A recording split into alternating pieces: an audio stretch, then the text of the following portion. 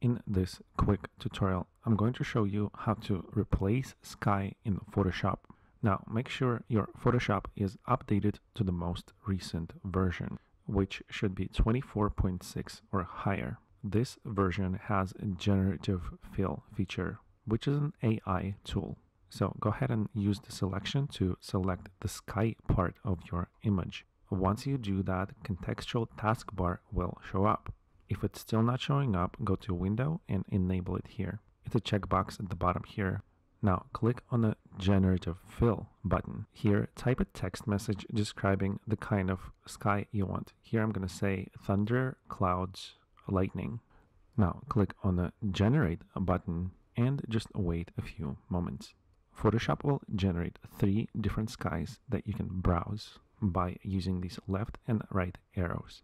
Now, Generative Fill uses AI, so it will create any sky you want. So I'm going to select the sky again, click on Generative Fill, and this time I'm going to say sunny sky, large white clouds. Press on the Generate button, and here we have 3 different versions of white clouds used as a replacement of the previous sky on the image.